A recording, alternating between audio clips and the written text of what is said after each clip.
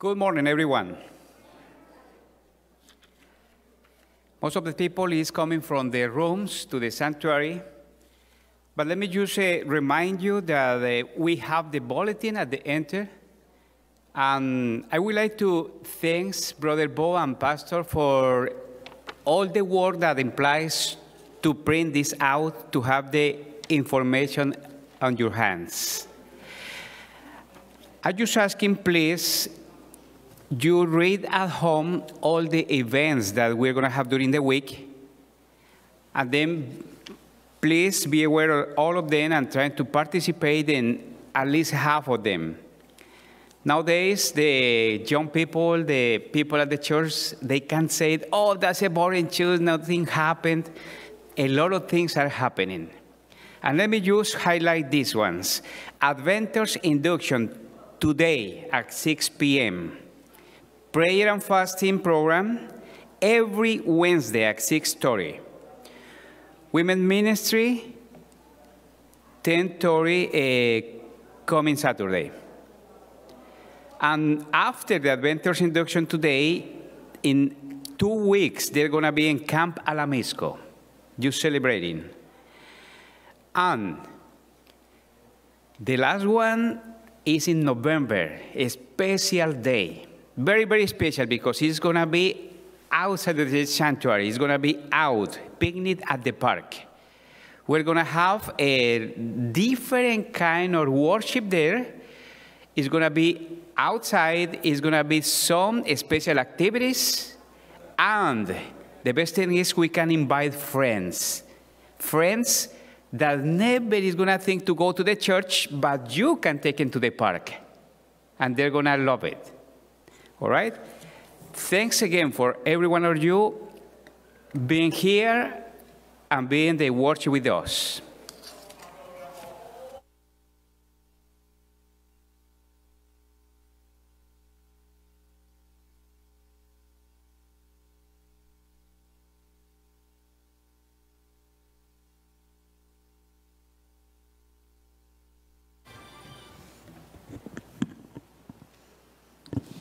Good morning and happy Sabbath, everyone. Happy Sabbath. And also to our brothers and sisters who are watching online. We are the praise team, today's wonderful Sabbath morning. We would like to welcome our visitors today. Welcome to Panama City SDA Church. We are very glad you are here with us today. To start today's service, we're going to worship God through song. But first, I am going to read the verses from the book of Revelation, chapter 5, verses 11 and 12, about the first song we are going to sing. Then I looked and I heard around the throne and the living creatures and the elders the voice of many angels, numbering myriads of myriads and thousands of thousands, saying with a loud voice, "Worthy is the Lamb, Amen, who was slain to receive power and wealth and wisdom and might and honor and glory and blessing." Our first song is "Worthy is the Lamb." Please sing with us as we worship an awesome God together. Amen. Amen.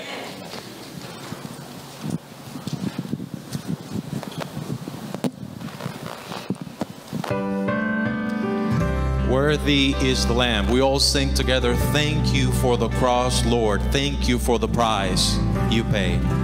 Let us sing. Thank you for the cross, Lord. Thank you for the price you paid, bearing all my sin and shame. In love you came and gave amazing grace. Thank you for this love, Lord. Amen. Thank you for the nail-pierced hands. Wash me in your cleansing flow. Now I know your forgiveness and embrace. Worthy is the Lamb seated on the throne. We crown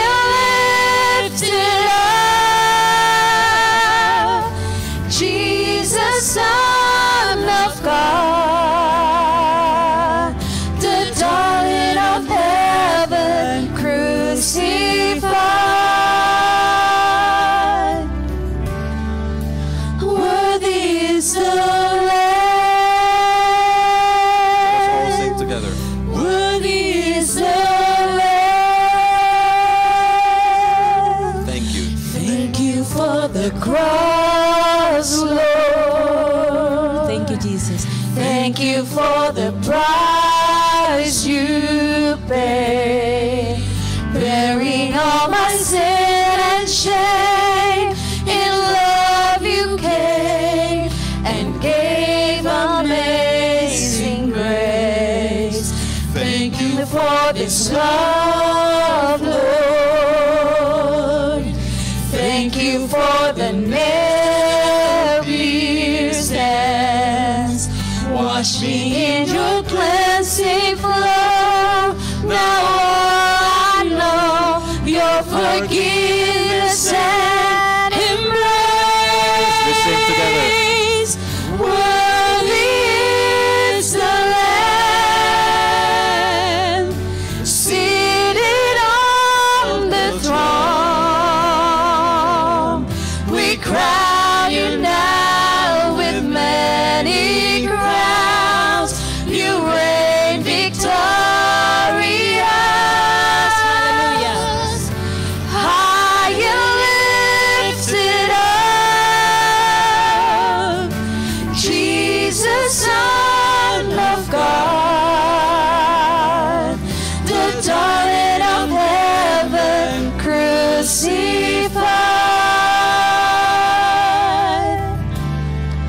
Worthy is the Lamb. Worthy is the Lamb. Worthy is the Lamb.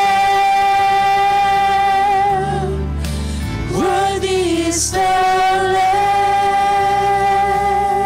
Let's all sing together one more time. Worthy is the Lamb seated on the throne. We crown you now with many crowns. You reign victorious, high and lifted up, Jesus, Son of God, the darling of heaven, crucified.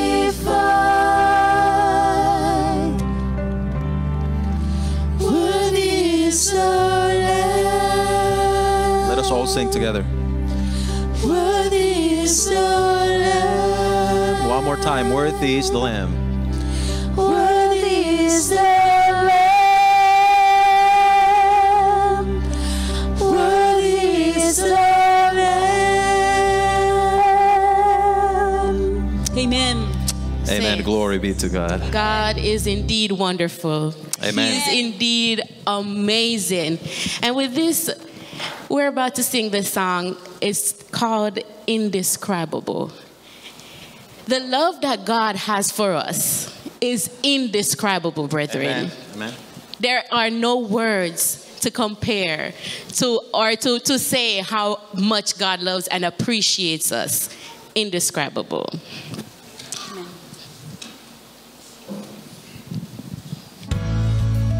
This is a new song, but we can all see the lyrics and sing together to Jesus. Indescribable.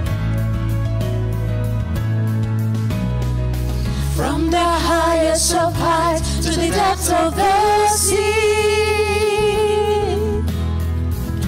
creation's revealing your majesty. From the colors of fall to the fragrance of spring, every creature unique in the song that it sings, all exclaiming, indescribable, uncontainable. You place the stars in the sky and you know them by name. You are amazing, God. Amen. All powerful, untamable, awestruck we fall to our knees as we humbly proclaim, you are amazing, God. Isn't God amazing? He is. Who has told every lightning bolt where it should go?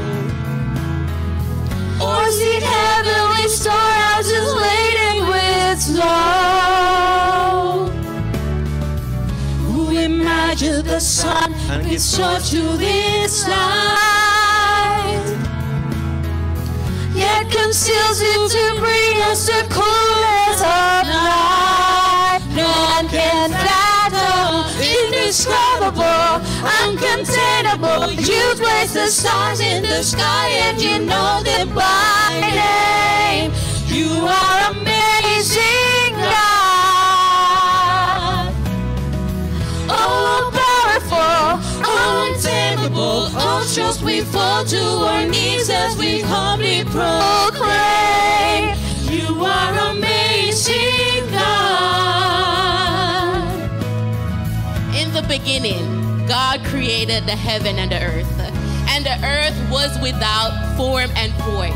We are without form and void, but God has made us whole, and we are brand new people. You are amazing, God. Amen. Glory be to God. You are amazing, God. Let's all sing it together one more time. You are amazing, God. You are amazing, God. Indescribable, uncontainable. You place the stars in the sky and you know them by name. You are amazing, God. Hallelujah. Incomparable, unchangeable. You see the depths of my heart and you love me the same. You are amazing, God. One more time. You are amazing, God. You are amazing, God. And one last time. You are amazing, God. Amen.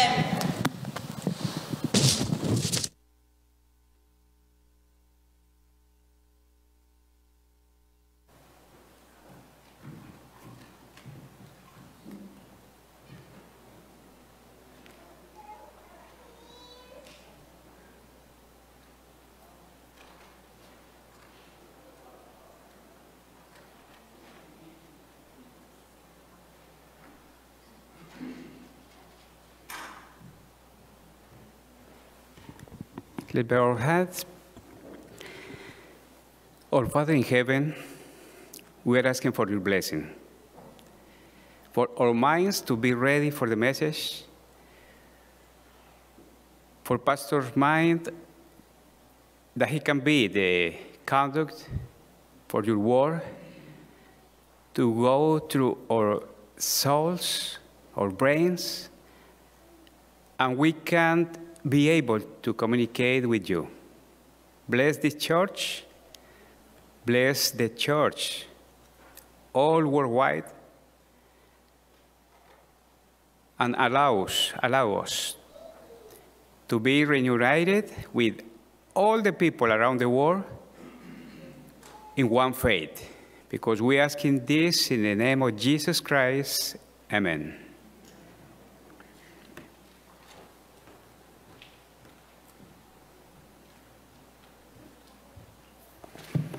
Happy Sabbath. If you'll open with me in your hymnals, the hymnal's number 334, Come Thou Fount of Every Blessing, number 334 in your hymnals.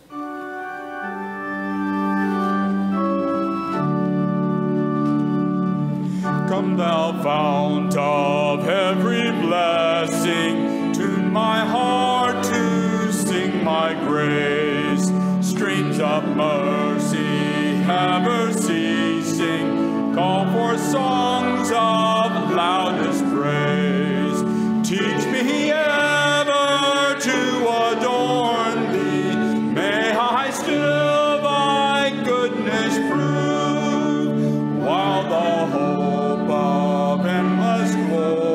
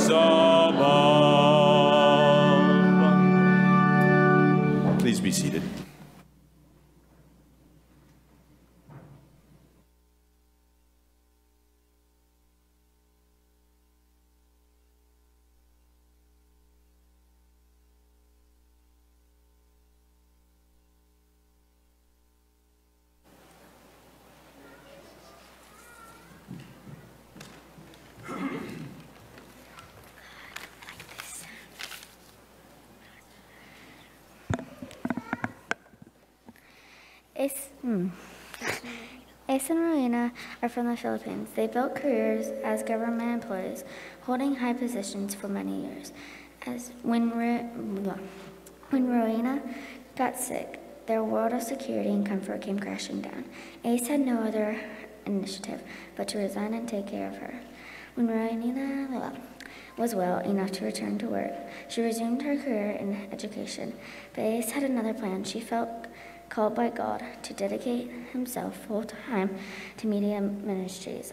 Unfortunately, this new calling didn't pay as well as the previous position, nowhere close. At first, everything was as difficult as they expected. To make matters worse, they had to invest in technology to be able to serve better. They were living a simple life in a full assurance that they were at the center of God's will. This moved them to dedicate all their gifts to God.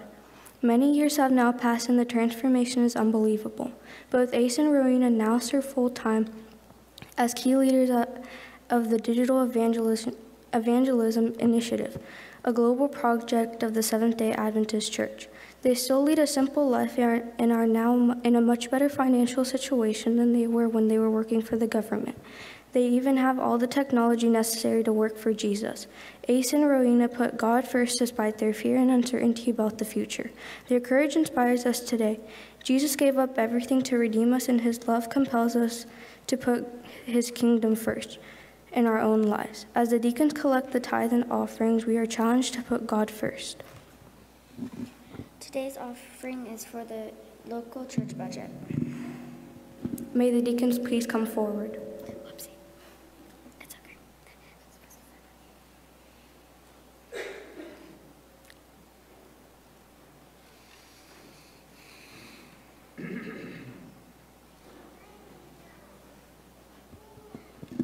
Dear Heavenly Father, we worship you this morning with our tithe and offerings. We pray for the courage to put you first in our lives. In the name of Jesus, amen.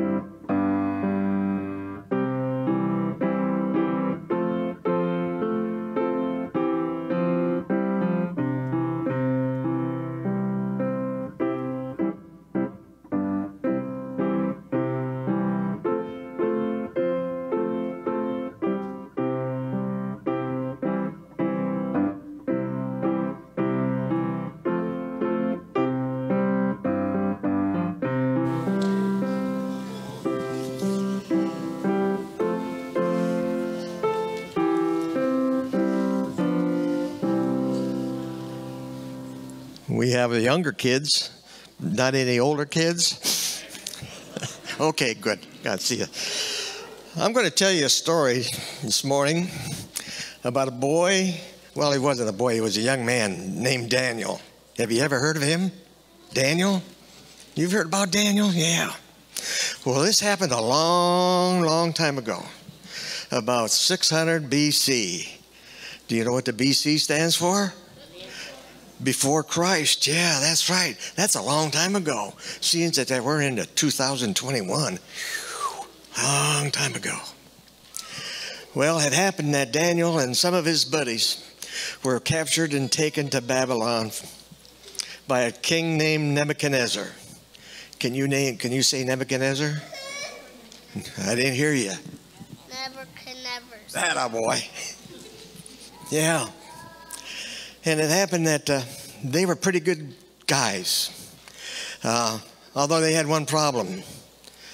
And when they were in their systems and stuff over there, they were kind of forced to eat what the king ate. And his name was what? Nebuchadnezzar, come on. Yeah, you know it, didn't you? Yeah. So he asked the guard that was corralling him and protecting him, hey, how about letting us eat fruits, grains, and nuts and water rather than what the king is eating with all that meat and the wine and all that stuff that wasn't good for him? And he says, in 2 weeks' time, if you think that we're not doing any better than they are, why, we'll start eating your food. So what happened? They did. Hey, you want to tell the story?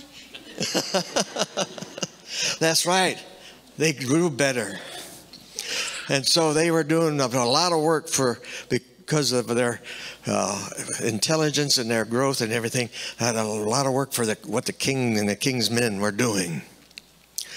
Well, one time, Nebuchadnezzar had a dream. And he called all of his magicians and preachers and all those people that are working for him to interpret the dream. And they said, well, tell us the dream, and we'll tell you what it means. And so they couldn't do that. But the captain of the guard said that he knew somebody who could do that, and his name was what? Daniel. Daniel, yeah. You two guys ought to sit together because you know all of the answers. Okay, yeah, Daniel.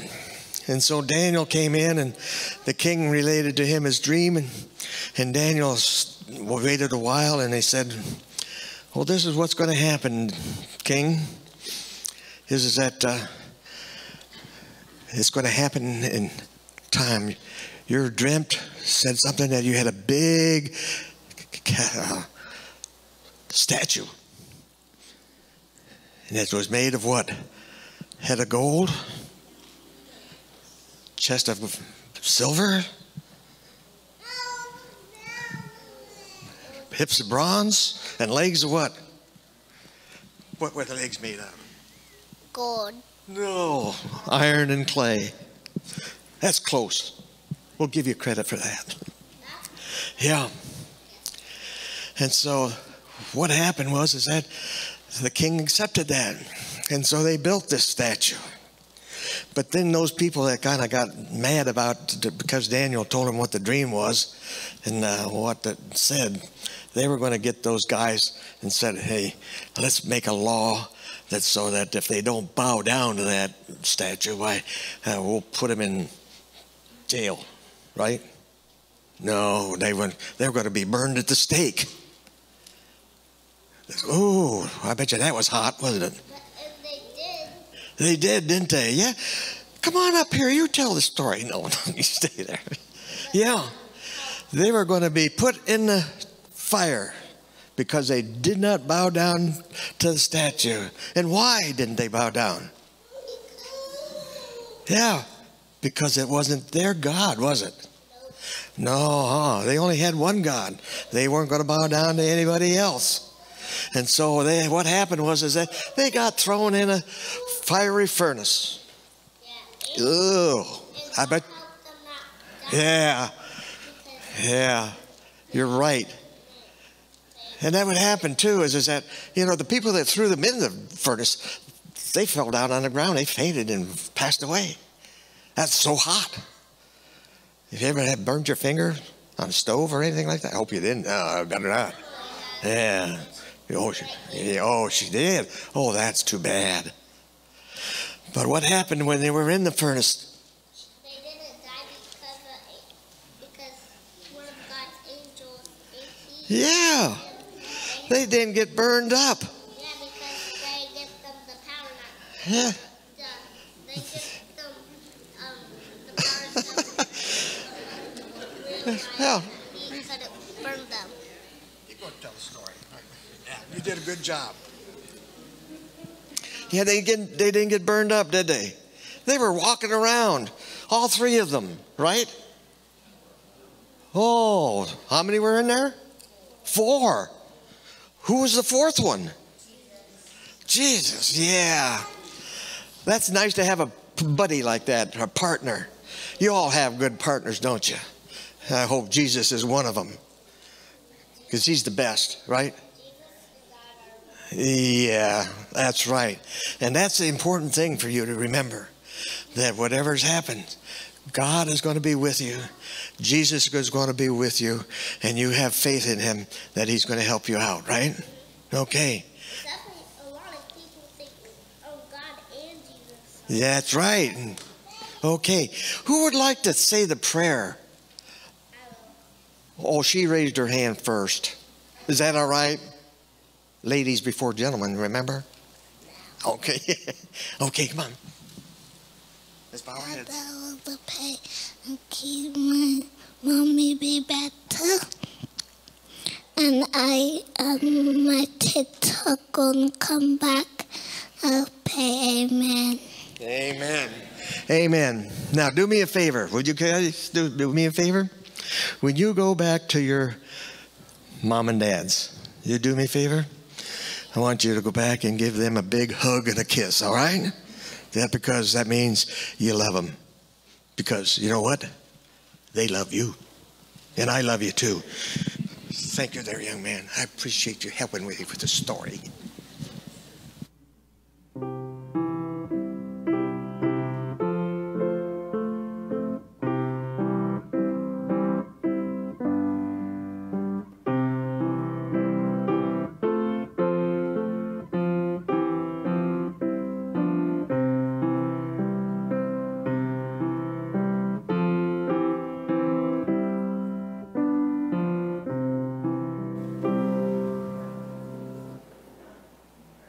Good morning, church family. We have much to be thankful for today. The sun is shining. We're here today worshiping the Lord. We have much to pray for. We have much on our hearts. We are sad to say goodbye to Miss Pearl. We have other things on our hearts that I'm sure if we all spoke up right now, we would all have things on our hearts that we could share. So let's take those right now to the Lord. So as far as possible, let's say prayer.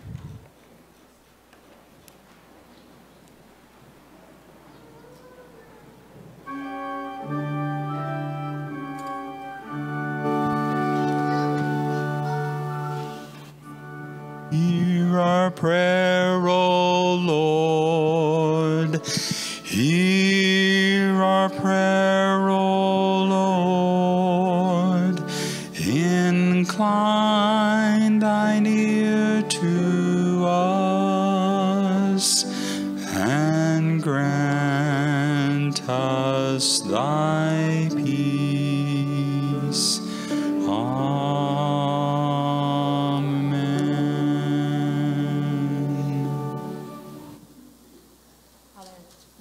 Father in heaven, we come before you today. We ask for your blessings. We thank you for the cooler air and the freedom that we have to come and worship you in your house today.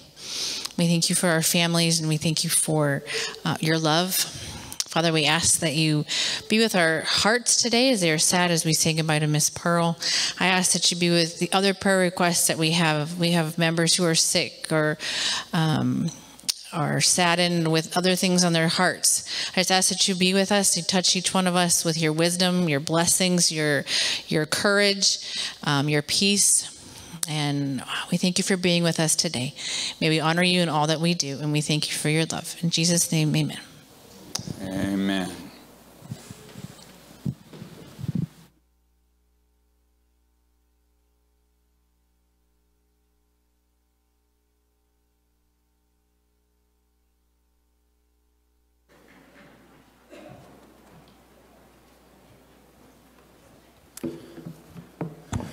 Good morning, church. Happy Sabbath. Welcome to all of our friends, all of our visitors. Whether you are joining us online or you are here in person, we are excited that you have made this wise decision of coming and worshiping with us this morning. If you are watching online, please drop down a comment letting us know where you are joining us from. Last week, it was a blessing just to go over and see people saying Callaway and people saying Lynn Haven and Panama City Beach and even Tennessee and other places in the States. So if you guys would do that this week, we would like to make that a custom and a tradition. Let us know where you are so that we can pray for you and acknowledge your presence. For those of you who are here, welcome as well. I do have some visitors this morning. I met Michael in the back. Michael, would you stand for a moment? Michael is visiting us. I know that there's others that are here with us. If this is your first or your second time, would you please stand for a moment? I do see, remind me your name. This is the third time I ask you. I'm sorry. Celestino. Celestino has been a blessing just in the Sabbath school class. Any other visitors that we have with us? No visitors? Okay, church family, now let's just wave at them and say welcome to the Panama City SDA Church. You may be seated at this point. We are a multicultural church and we would like to get to know you a little bit better, okay? So church family, make sure that you say hi to our visitors today. If you are a Facebook user, share the word of God. Share the blessing that we have. So take your phone and share it with your inner circle of friends. Every time that you share, it makes a difference. I can tell you, it makes a difference because more people are able to partake of the blessing of the Lord. This afternoon at 6 p.m., we have a special program here at the church. After a couple of weeks, and if we can look at the pictures, after a couple of weeks of hard work and dedication, finally our adventurers are going to be inducted. Can I get an amen? It's been a blessing for my life. I've been able to participate in most of these events, and it's been great work. And we would like to show our adventurers how much we love them and how much we care for them. It's going to be at 6 p.m. It's going to be a beautiful program, and you don't want to miss that out. We're going to also have, saying Vespers to close out the Sabbath together here at the church, and that is also a blessing in itself. So please join us today at 6 for Adventurers Induction Ceremony. Moving on, Sister Pearl White, as Sister Jessica just shared with us, departure and sleeps in the Lord. As her church family, we've been invited to her funeral service this coming Tuesday at 1 p.m. And it will take place at the Kent Forest Lawn Funeral Home on 23rd and Harrison here in Panama City. We encourage you to keep Jack that is here with us. Jack, we love you. We love you. Do we love Jack? Jack, we love you. Your church family is here with you, and we're going to keep praying for you. And we're going to be there that day to be with you and just with the rest of the family. So we are,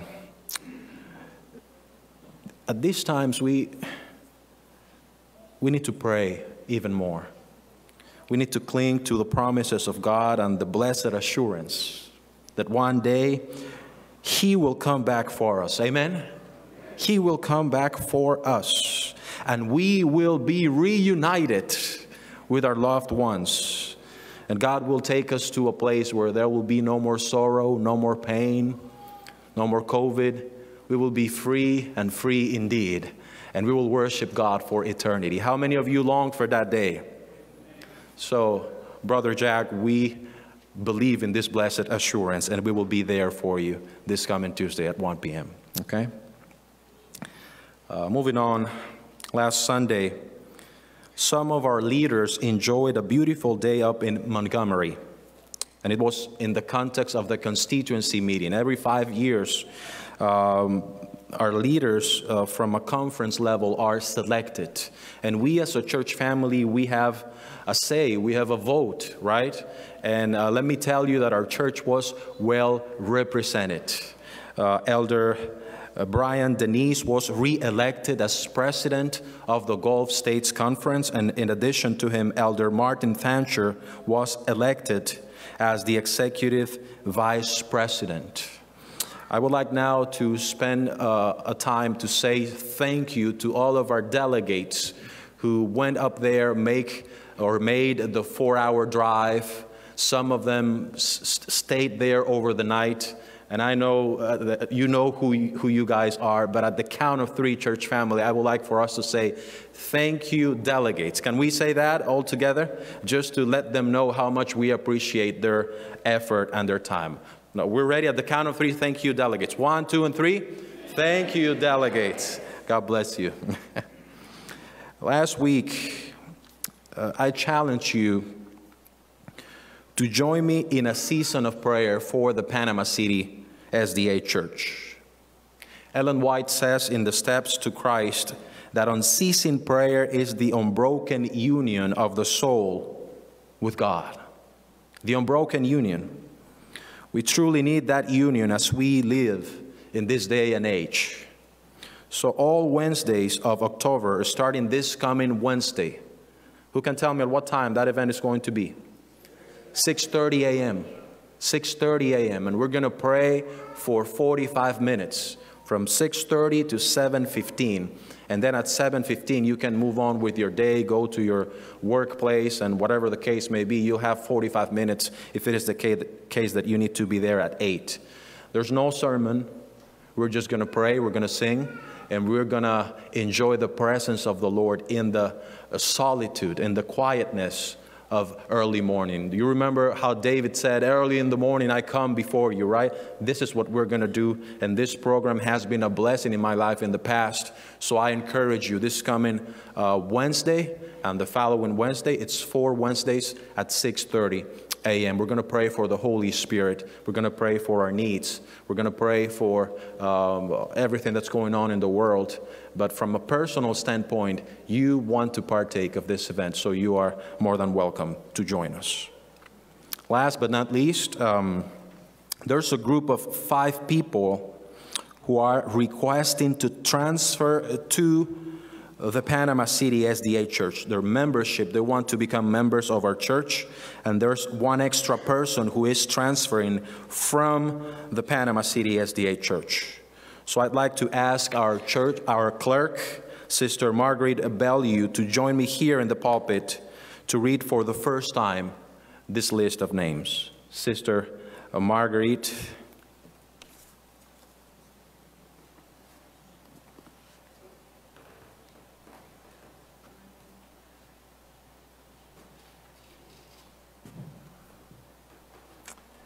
Good morning, church family.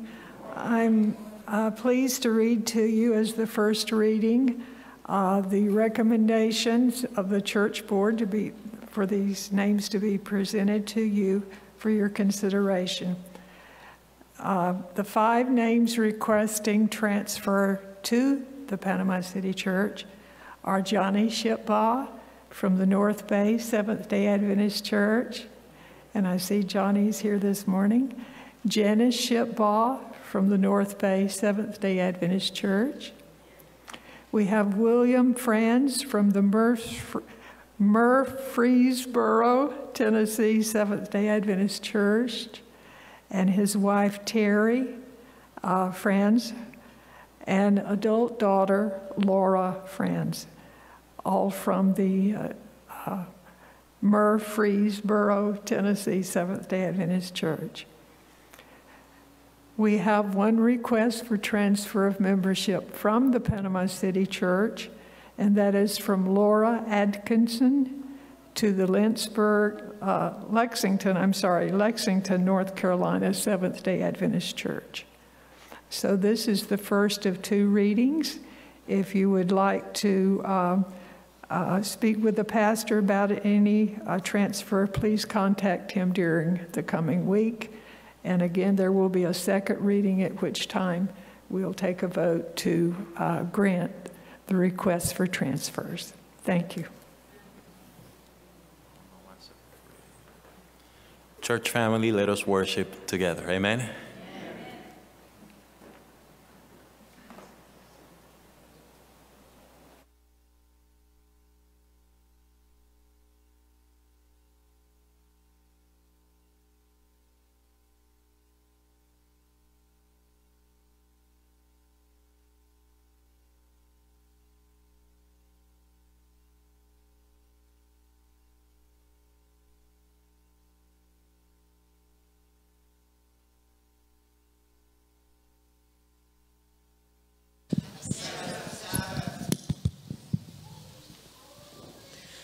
In holy pages, this truth can be found, a promise to stand on where darkness abound.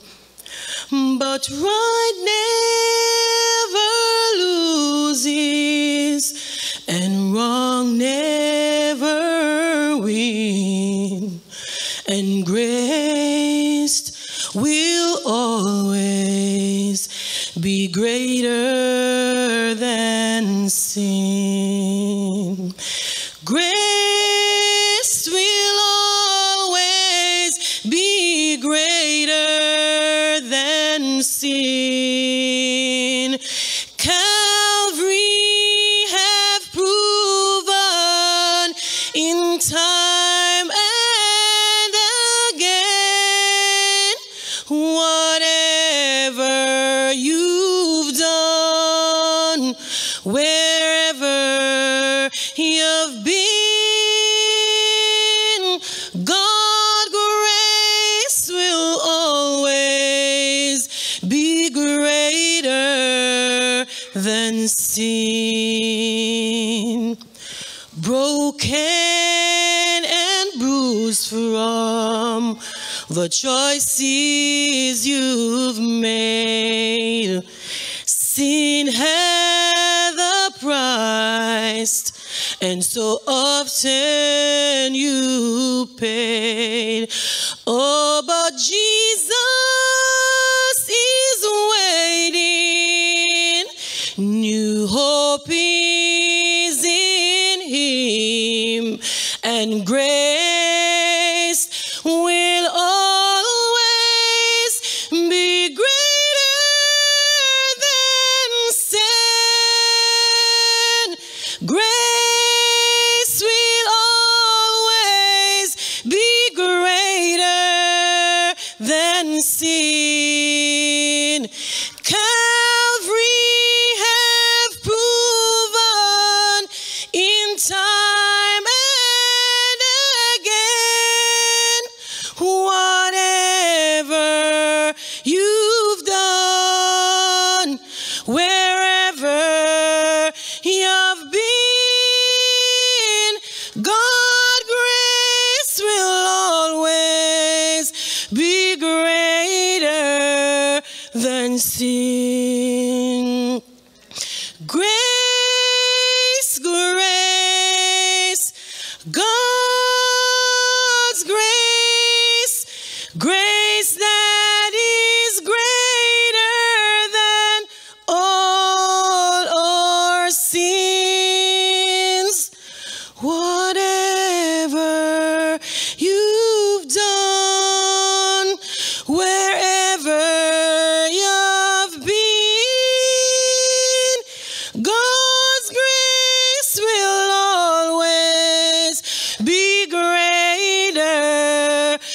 sin.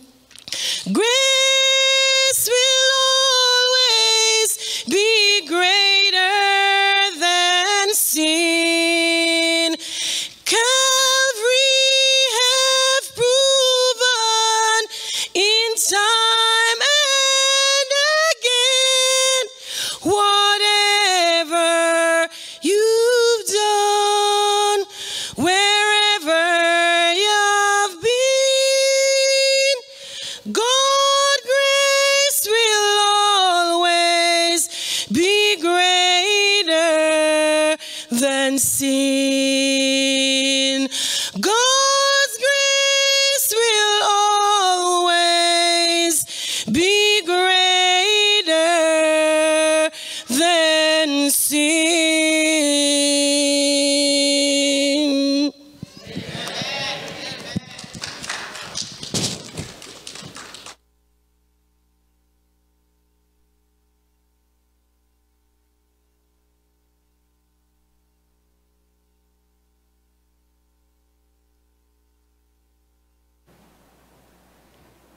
Happy Sabbath, everyone.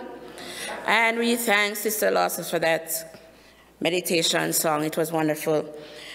Our meditation passage of scripture is coming to us from Genesis 1, verses 1 and 2.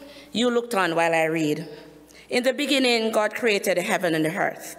And the earth was without form and void, and darkness was upon the face of the deep, and the Spirit of God moved upon the face of the water. Here ends a portion of God's word. May the church say amen.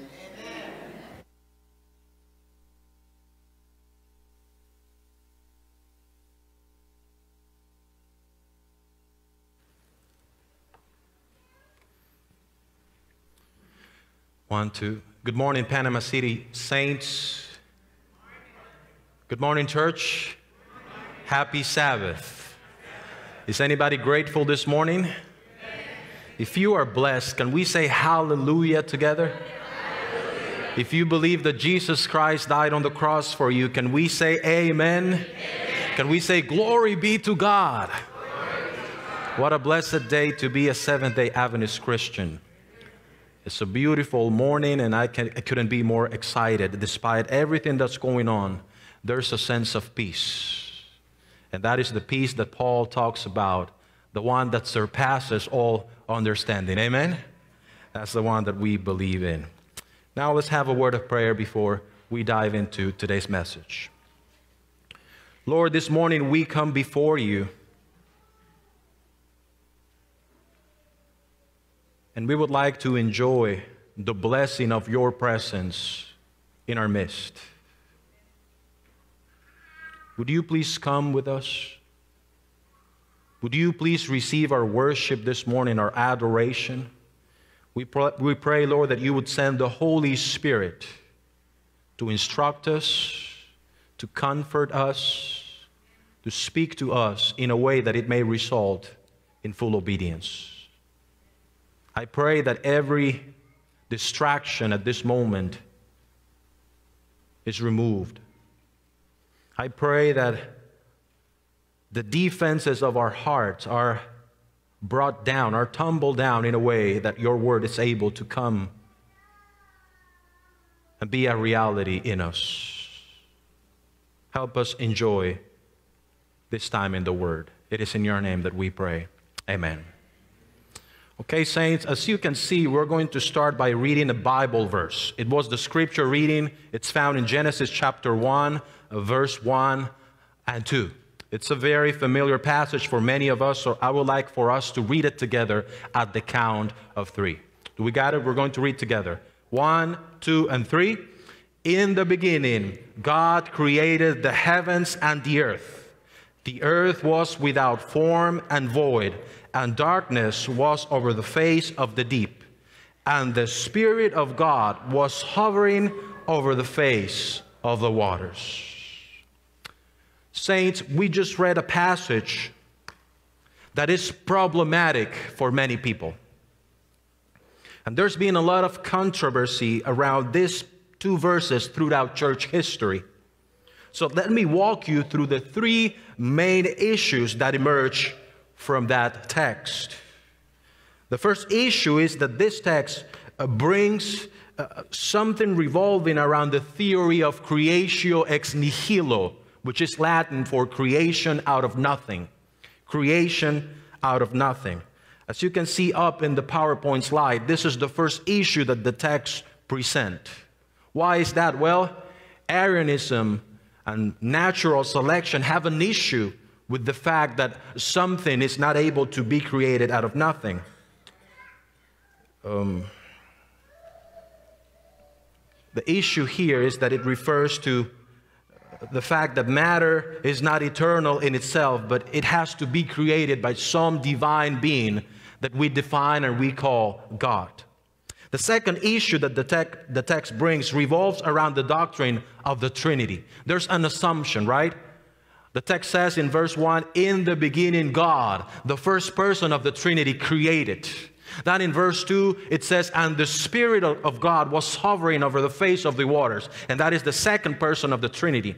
Now, if you go back to John 1:1, you'll see that the same expression is used. In the beginning was the Word, and the Word was with God, and the Word was God. It's the same construction. So therefore, we believe as Christians that it's safe to say that the second person of the Trinity, Jesus, was present in creation. So the whole Trinity is there. And the second issue that the text brings for many people, like our Jehovah's Witnesses friends and also our Mormon friends, they have an issue with this because they don't believe that this is the case. Now, the third issue that the text brings revolves around this idea of without form and void. Without form and void.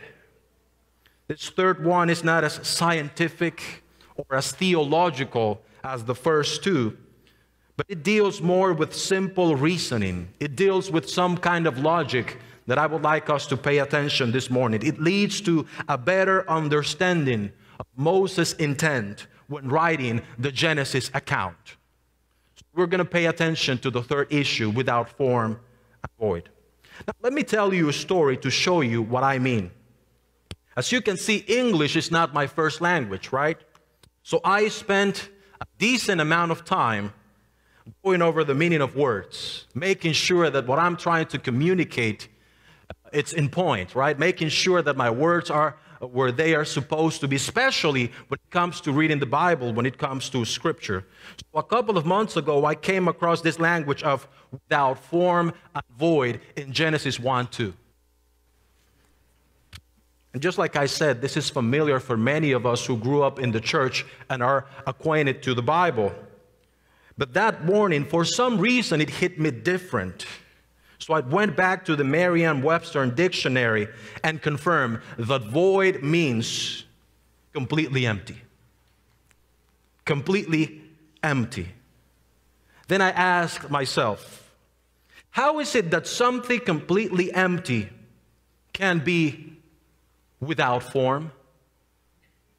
Have you ever thought of that? How is it that something that is empty, the Bible says that also it was without form? In other words, if there's nothing, there's no room for form, because form is the visible shape or configuration of something. That's when I was challenged by the third issue in the text, and the one that we are going to discuss this morning. What does without form and void in Genesis 1 and 2 mean? What is the meaning of that expression? Without form and void. Without form and void.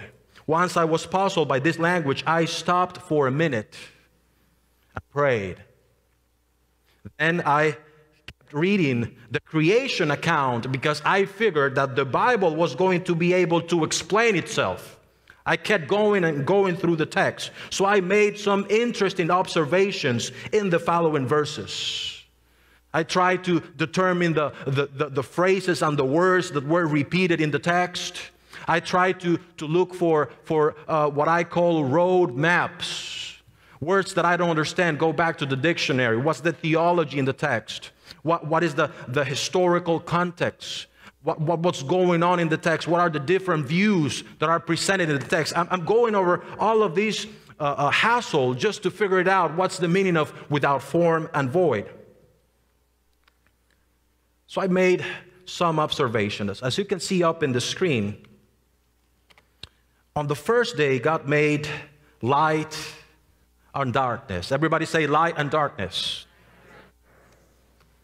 They were separated from one another and they were given names. To the light, God called day. To the darkness, God called night. Now, on the second day, God made the sky and placed it between the waters above and the waters below. That is a whole sermon in itself, so I'm not going to get into that. It was the creation of the atmosphere. The word heavens in the passage, it comes from the Hebrew, this chamagin, which refers to that which is above and beyond the physical ground. The atmosphere is created in day 2. Now, on the third day, God created dry land and all plants that grow on the earth. Those plants that bear fruit, He created the seeds, right? If you look at day 4, God made the stars and everything that exists in the universe above, right? He created the 2 great stars. He created the moon. He created also the sun and all the stars up in the sky. And the seasons were marked. This particular action of creation. Now, on day 5, God made the birds in the sky and all the sea creatures that you can find in the ocean. That's day 5. And on the 6th day, God gave life to all the beasts and the creeping things and livestock that exist on the dry land. He also made man, and man was created in the image of God. He was given authority over all the creatures. We know that. Let me share some of my observations with you. Notice how you can find 2 different sets in the creation account. The first 3 days are one set, and the second 3 days are another set.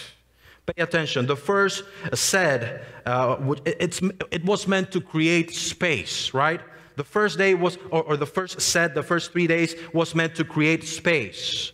And then the second set, the second 3 days were meant to fill the space that was created in the first set. Does that make sense? So let me walk you through my logic here. So whatever was created in day 4 was to fill the space that was open or available in day 1. Whatever was created in day 5 was to fill the space that was available in day 2. Let me give you some examples. In the fourth day, God created. In the 4th day, God created the sun, the moon, and the stars, right?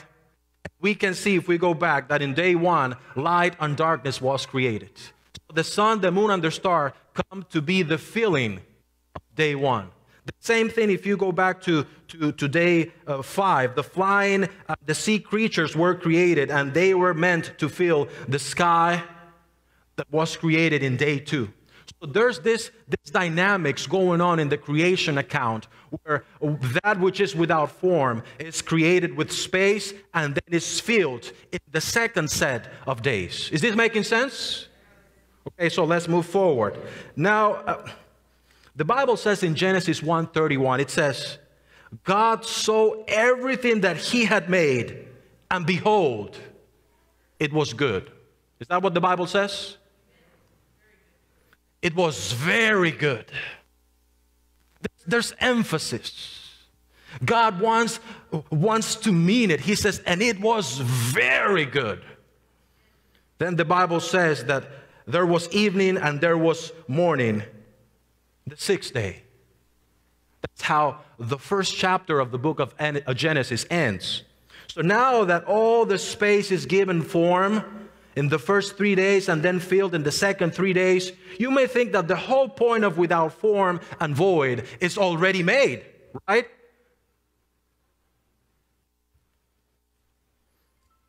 You may think that the issue of configuration, shape, and completeness is already solved. Note that God even paused and evaluated that everything that he has made, just like we said, was very good. However, we realize that although creation was almost over, God's intention with creation was not.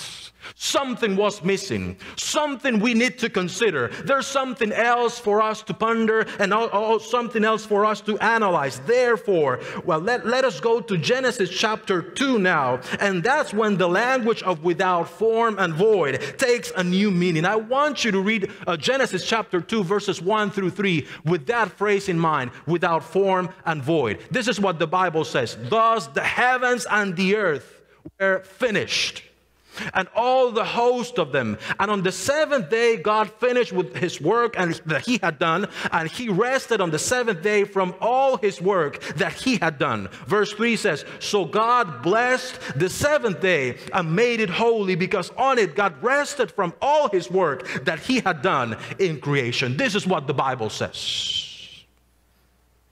Now, what is the relationship of this particular passage with the expression without form and void? Well, for starters, you can see here that a new space is created. Yes or no? A new space is created, but this space is different. This space is distinct. This space is special. There's something special about this one. This one was not made as part of the first or the second sets of days that we talked about in the beginning of the narrative. God made the seventh day, separating it from the others, because he wanted to make it holy. Saint, the Sabbath is a palace in time. A palace in time. Can we say that all together? A palace in time. A palace in time. The Sabbath is meant to be a monument in space. God created or formed a very significant temporal space. But much more than that, he also filled the time with his presence. See the beauty of that? It is not that like in the other days he created something and then it filled it with something else. With a creature, with a being. No. The seventh day was created on a class by its own, and then it was filled with something that we cannot explain. It was filled with his presence. Can I get an amen? It was filled with his presence. Thus, it is in the context of the Sabbath day that the issue of configuration, shape, and completeness is solved. You see that? If we were to stay with the first 6 days, what that means is that there's no need for God in our lives. Does that make sense? Let me walk you through some other thoughts. The reason why God separated the Sabbath and then came and blessed it and made it holy and provided his presence in it, it is that the Sabbath, the whole point of creation, finds its culmination in the Sabbath. Forming and filling come together in the Sabbath. In other words, man is not the point of creation.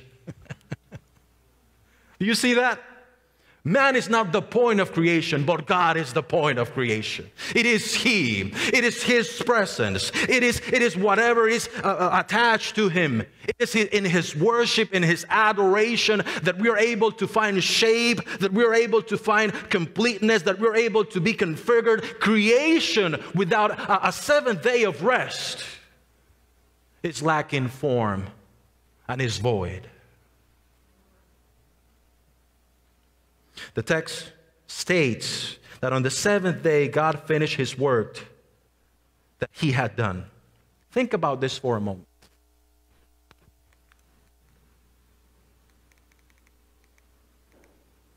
Think about this for a moment. An almighty God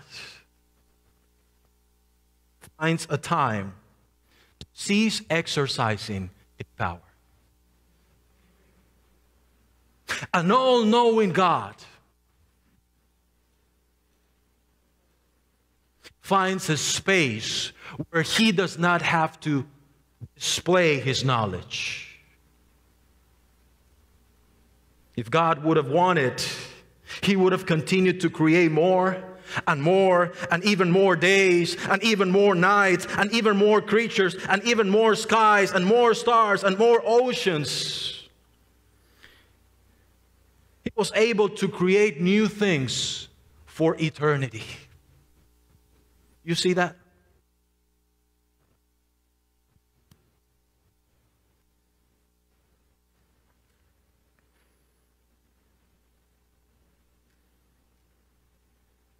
But the Almighty, all-knowing God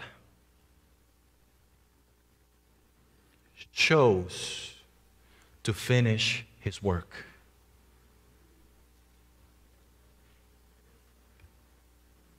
Despite having an infinite set of options to pull from, he chose to stop. He was satisfied. Let's repeat that. He was satisfied. He was satisfied. In his mind, there was not a pending creative project to take care of. There was no intention of upgrading anything because what he had already accomplished was perfect. It was very good. So he chose to rest. It's an election. It's a choice. It comes from his will. This is what he wants, right? He declared himself satisfied.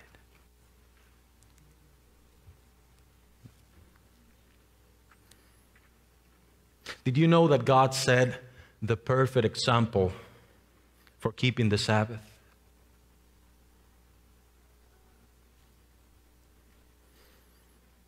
It is he who gives sense to the Sabbath. He created and filled the Sabbath day, and only then, only and only then, creation, the earth, the ground, ceased, stopped to being without form and void. God was satisfied. Saint, let me ask you. If an almighty, all-knowing God was satisfied, if an almighty, all-knowing God was satisfied, why is it that you never are?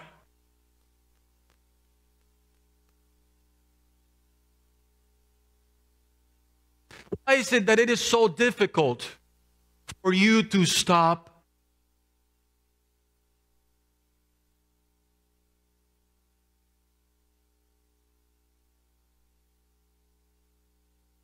Six days. 6 days. And yet we cannot stop. God, the only being capable of making everything possible, limited himself.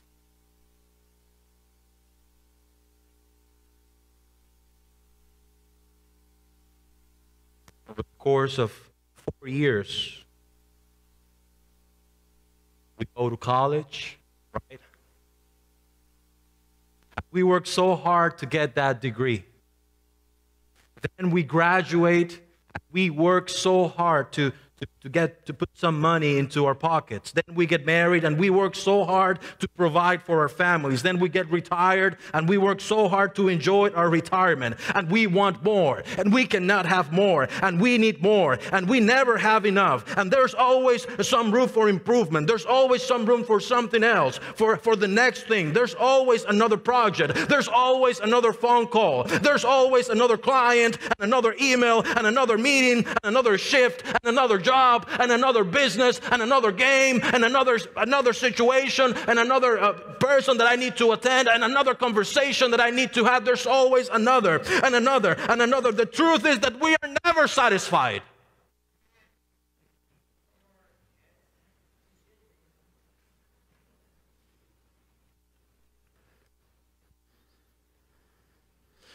But the Bible says in Ecclesiastes 3,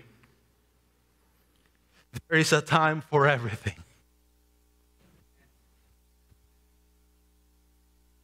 There is a time for everything, a season for every activity under the heavens. But it seems that we cannot find time for rest. And you know, I don't speak English, so I don't know if the phrase for rest is correct. If you say we cannot find time for rest, that's okay? Okay.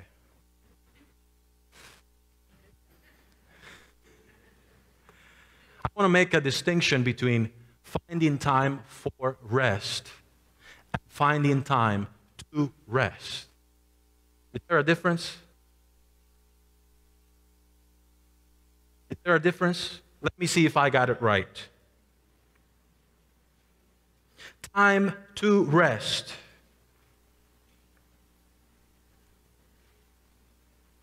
must be found every day. You need to rest. You need to sleep. You need to do some self-care. Otherwise, you won't be able to go on, right? You need to find time to rest. But the issue with the time to rest revolves around the fact that the time to rest is narcissistic in nature. This is what you want. This is what you need. This is what you need. On the other hand, time for rest is centered around someone else other than me. Is this making sense? Time for rest is a conscious decision to be satisfied. The setting aside of a 24-hour period, we set aside for the Creator as it was instituted in creation. Time for rest assumes that homework can wait. And yet, you will get the A.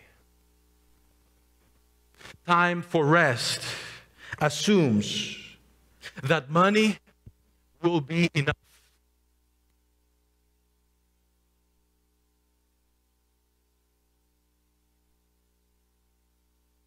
Time for rest. Money will be enough.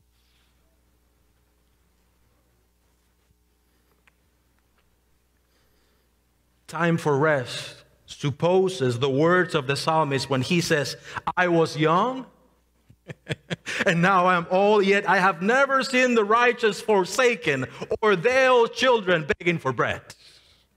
That is time for rest. I don't need an extra shift. I need time for rest.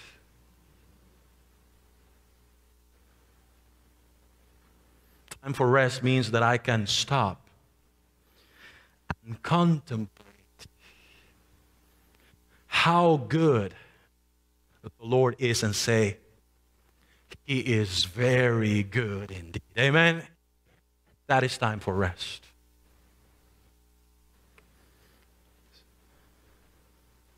Saints, as we find time for rest on the Sabbath day, we celebrate creation, just like in Genesis 1. But we also celebrate our redemption. You see the beauty of that? We celebrate that God, the all-knowing, the almighty, the all-powerful, the unchangeable, the untamable, the all-merciful God created the heavens and the earth. We celebrate that. But we also celebrate that Jesus Christ came for you and me to die on that cross, and our sin has been paid. Our debt is paid, and now we have access to the heavenly Father, and now we've been forgiven, and He's coming back for us, and we're going to be with Him. And now I'm free from the bondage of sin, and I am a faithful Christian, and I can enjoy the blessing of the Sabbath day because I've been redeemed. I am freed, free indeed, in Jesus' name. And G. White says, so the Sabbath is assigned to every Christian for the creative power of God in His deliverance from the power of sin. Are you struggling with the sin? You need Jesus, but you also need time for rest. Therefore, the atmosphere of this day should be one of joy and delight. Everybody say joy and delight. Joy and delight. During this time, we serve special meals and we try the best foods. There should be special music played in the background in the house. This is the day to have clean sheets and enjoy the fragrance of incense in the rooms and come to the church to rejoice in the fact that we are faithful and forgiven Christians. This is the day. This is the time. This is the space for us to rejoice in our redemption. Freedom. That's the whole point of coming to worship on Sabbath morning. That's why we're here, because of what we have already experienced. We are making the conscious decision of finding time for rest. I had the privilege of growing up in a Sabbath-keeping home. And as I look back, I realized that growing up, the Sabbath could be summarized in 3 words. How many words? 3 words. Number 1, arepas. What's that? Corn pancakes. First word that comes to mind. Sabbath day, corn pancakes, arepas. Number 2, worship. Worship. Number 3, sharing. If I close my eyes and I think hard about the Sabbath day growing up, I can vividly tell you that I can smell the hot chocolate early in the morning coming out of the kitchen, just made from grandma. The arepas just freshly made.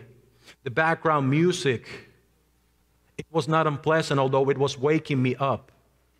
King's heralds, heritage singers, waking up, taking a shower, going to worship, having an awesome Sabbath school, enjoying with my friends, worshiping my Lord and Savior Jesus Christ, coming back to the house and sharing the most, the yummiest, is that a word?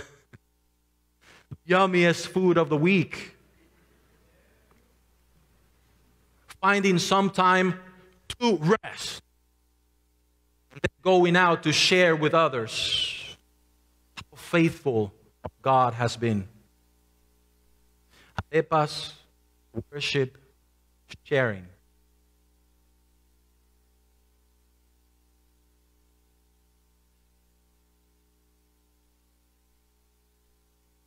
Saints, the Bible says, in the beginning, God created the heavens and the earth. The earth was without form and void. Let me tell you that this morning,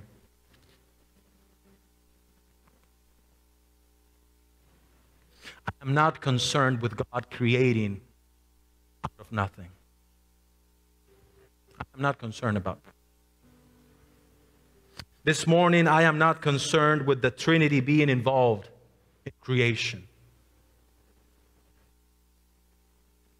But I am concerned about someone in this room whose life is without form and void.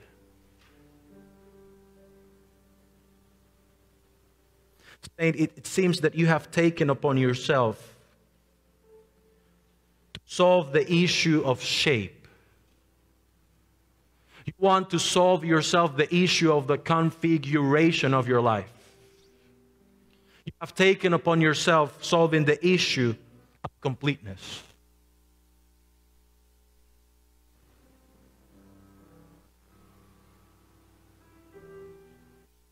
And I don't mean to be disrespectful, but I have to tell you this in the name of Jesus. Because you have taken upon yourself this authority. That is why you need the extra call. That is why you need that extra project. That is why you need that extra business. That is why you need that extra email. That is why you need some extra money.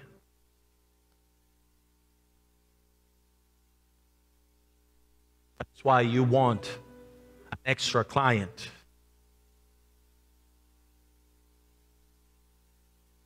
But let me tell you that God created a sacred space in time so that we can find rest.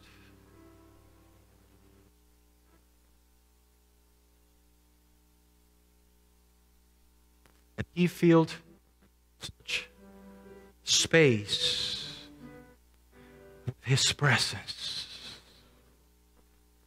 with His glory.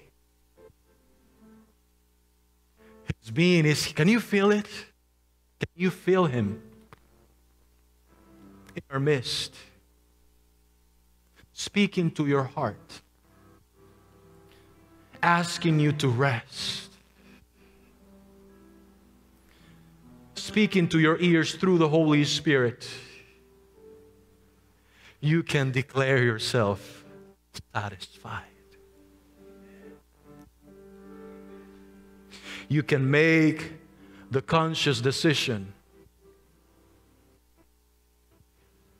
of resting.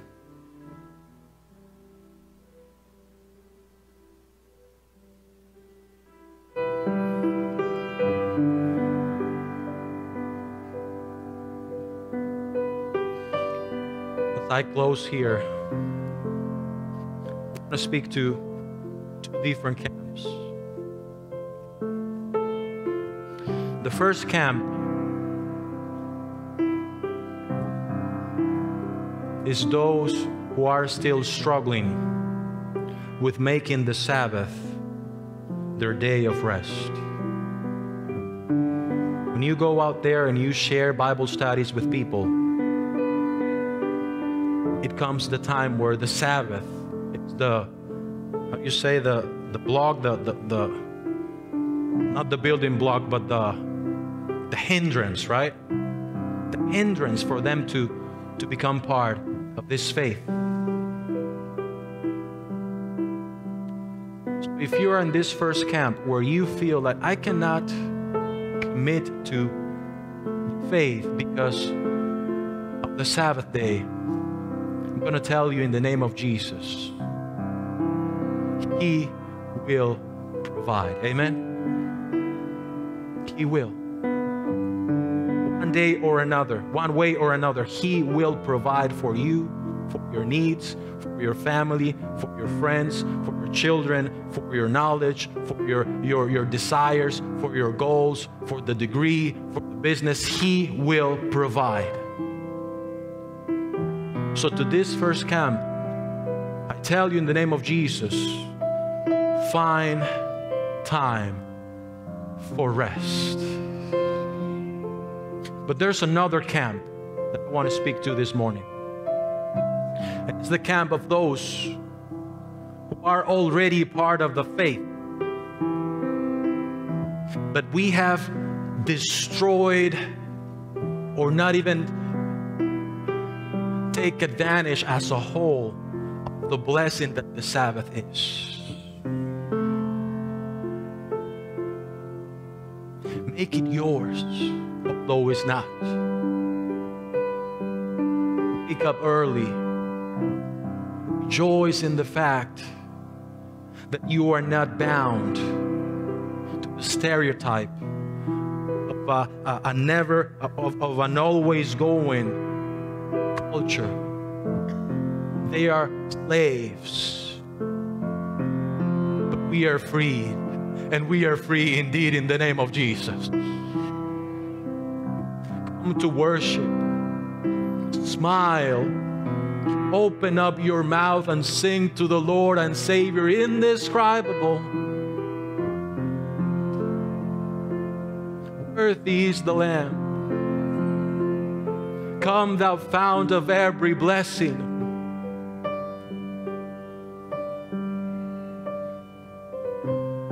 Keep in mind that the only one, to both camps I say, the only one that can solve the issue of shape, configuration, and completeness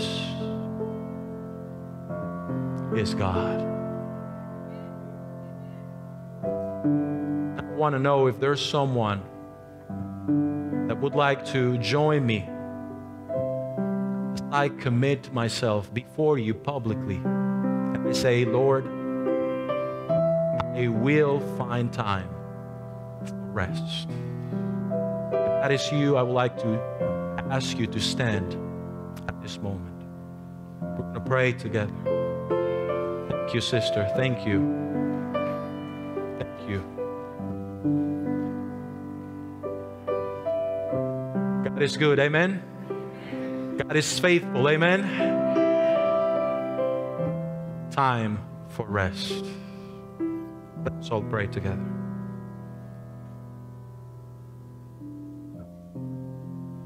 Heavenly Father, as broken, finite human beings, we come before you this Sabbath morning.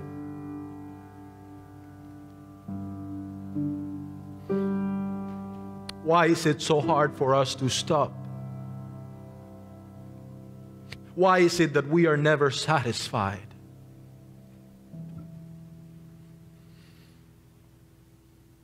I pray, Lord, on behalf of this congregation, that as we commit to trust in you and find time for rest, to enjoy your presence in your holy day, I pray that you would give us that assurance, that peace that surpasses all understanding, the peace that the world is not able to provide. Help us to experience that. For those of us who are in that camp where we are not able to make that conscious decision,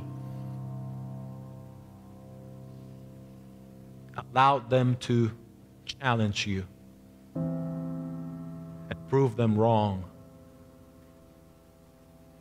Now, for those of us who are not making the most out of the Sabbath, refresh us, rejuvenate us, and bring completeness into our lives. It's in your name that we pray. Amen.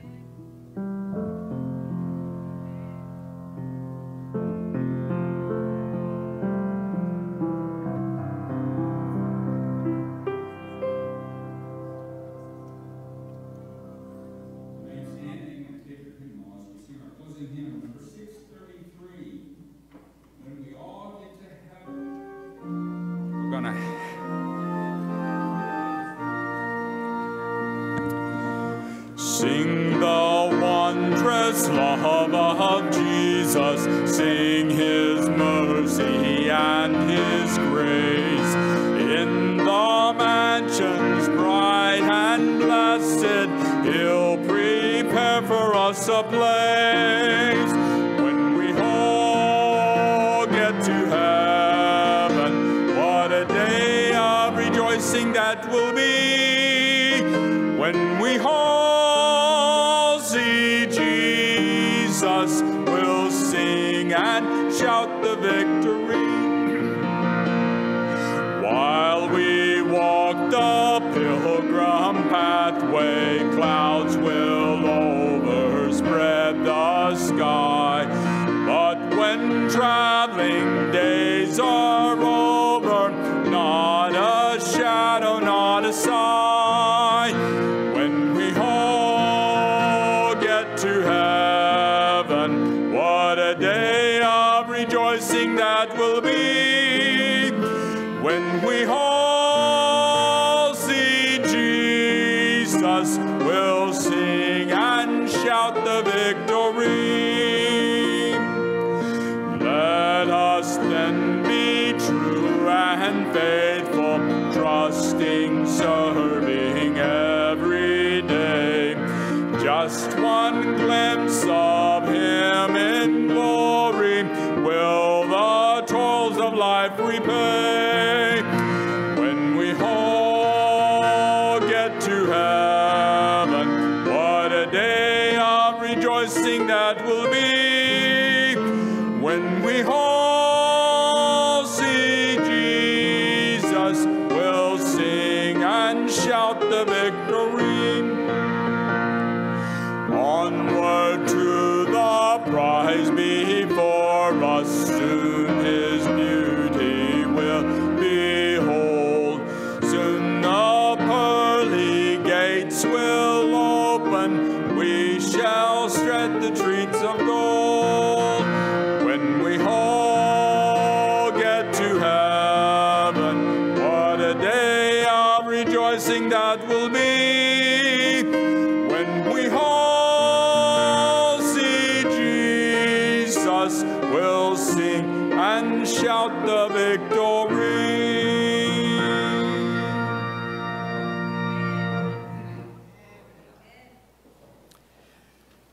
Our gracious Heavenly Father, we come and we thank you once again for the privilege we've had to hear this message. We pray that you'll continue to guide and direct us. And Lord, we're looking forward to that day when we do all get to heaven and be able to have that Sabbath rest with you in heaven. Guide and direct us now is our prayer in your loving name. Amen.